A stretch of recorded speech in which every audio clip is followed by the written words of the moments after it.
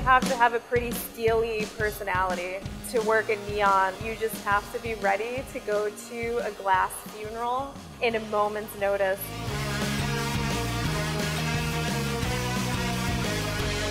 I love that I found a way to make illustrations in light that can still achieve the potential of being so illustrative and so conceptual and narrative. And then just neon is cool. What can you say? I've had people ask me, is your work a play on the strip club, neon with the naked women in Times Square? That's not what I was thinking of at all. My stuff is more about making fun of this wicked image people have of women, and I'm kind of creating these bombastic versions of these like evil, crazy, psycho women that just want money, use sex as a weapon. Neon is from this seedy background, and it just went hand in hand together.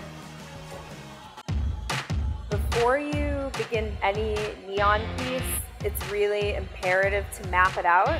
I'm going to do the face of a pinup girl in neon, but I'm going to make her even more bad and stick a cigarette in her mouth.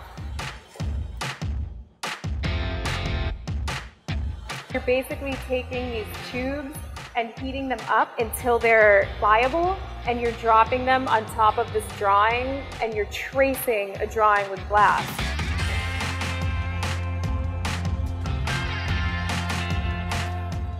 The goal when you're bombarding is to heat everything evenly. We're burning out and baking out all the impurities so you can get a perfect vacuum for the gas to live inside of.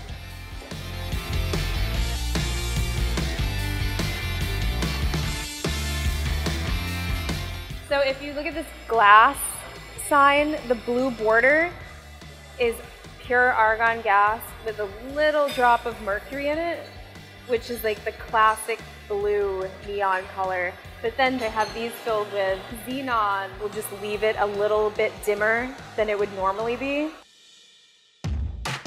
I'm not a commercial bender, I'm just an artist. So this took me in total 8 to 12 hours.